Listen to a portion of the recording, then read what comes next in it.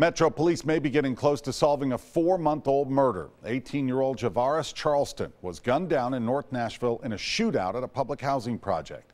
New at 6:30 tonight, our Mark Bellinger reports the case is in the hands of the district attorney. He was my oldest. Lakeisha Sullivan spent the holidays without her oldest son. Oh man, it was the hardest, saddest holiday I think I had to ever had, because I'm so 18 years, you know.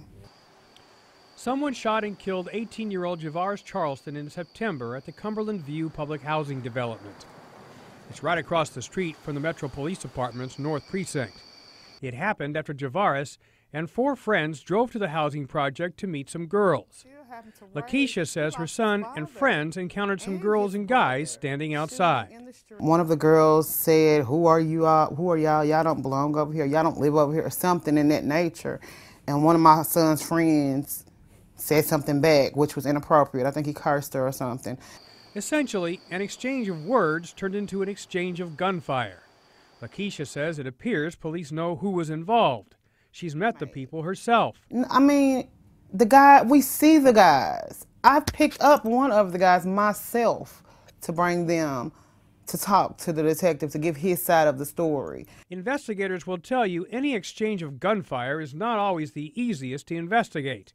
Police have talked to a lot of people and sent evidence to a crime lab. But it looks like Lakeisha and her family may soon learn something new about the murder of Javaris. The police department is finished investigating the case. A spokeswoman says ballistic tests are in and the case has been sent to the district attorney's office. It'll be up to the DA to decide whether or not the evidence will be looked at by a grand jury. Mark Bellinger, News Channel 5 HD. Thanks, Mark. Javaris Sullivan's birthday is coming up. He would have been 19 on January 19th.